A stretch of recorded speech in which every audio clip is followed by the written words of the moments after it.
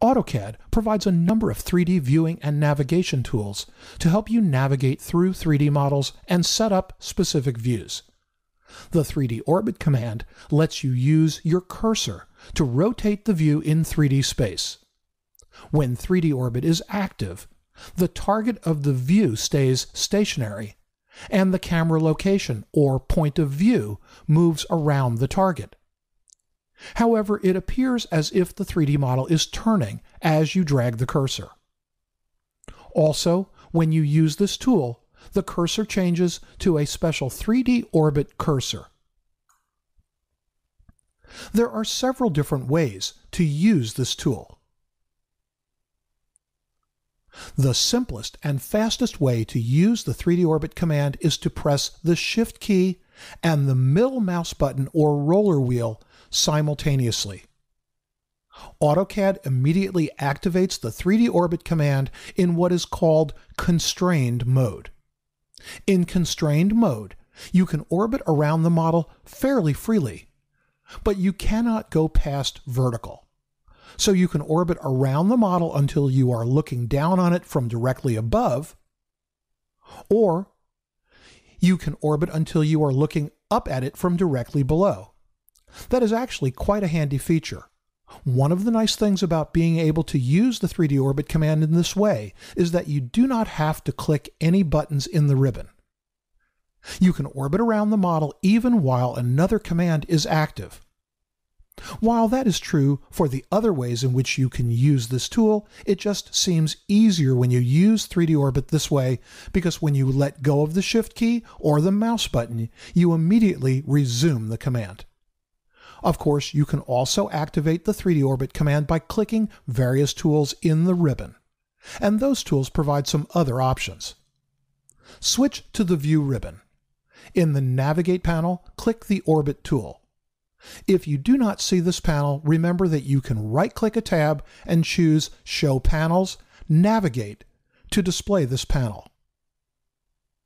When you click the Orbit tool, you can click and drag to rotate around in 3D space in Constrained Mode. When you are finished orbiting, press the Escape key.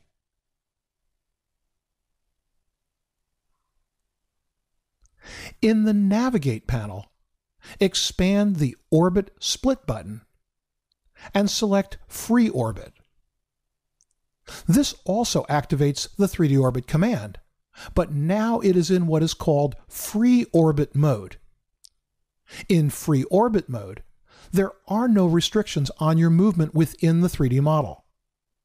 Thanks to the view cube and the grid on the XY plane, you can still figure out where you are in 3D space, but it is much easier to lose your bearings when working in Free Orbit mode. When working in Free Orbit mode, the green arc ball can help you reorient the model. Notice that when the cursor is inside the arc ball, it appears as a small sphere surrounded by two ellipses. If you click and drag when the cursor has this appearance, you can manipulate the view freely. When the cursor is outside the arc ball, it appears as a small sphere surrounded by a circle arrow. If you click and drag, you can rotate the view around an imaginary axis located in the center of the arc ball. When the cursor is directly over the circles at the left or right, the cursor appears as a small sphere surrounded by a horizontal ellipse. If you click and drag, you can rotate around an imaginary vertical axis.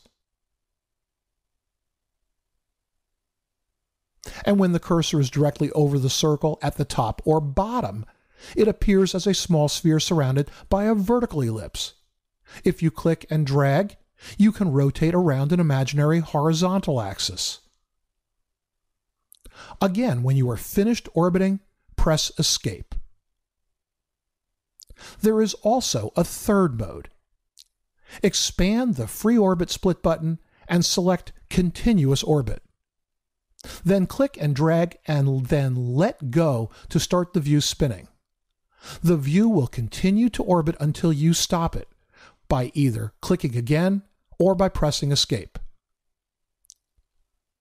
Expand the split button and switch back to the Orbit mode before you get dizzy. When the 3D Orbit command is active, you can right-click to change various settings. For example, you can switch between a perspective and parallel projection. In a parallel projection, parallel lines remain parallel, whereas in a perspective projection, parallel lines appear to converge as they recede into the distance.